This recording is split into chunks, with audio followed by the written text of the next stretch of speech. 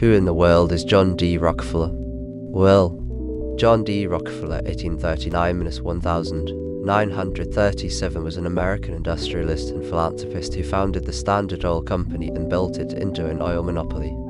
He is widely considered to be the wealthiest person in history and among the most influential businessmen of all time. Rockefeller made his fortune by taking advantage of the new oil industry and creating the first vertically integrated oil company in the United States. He used his wealth to invest in other businesses and philanthropic endeavors. He was an early supporter of medical research, education, and the arts. Rockefeller's legacy is that he revolutionized the oil industry, demonstrating the power of corporate consolidation. He was a pioneer in philanthropy, creating the Rockefeller Foundation, which has funded thousands of projects worldwide. He also demonstrated the power of business to make the world a better place, setting the standard for corporate social responsibility.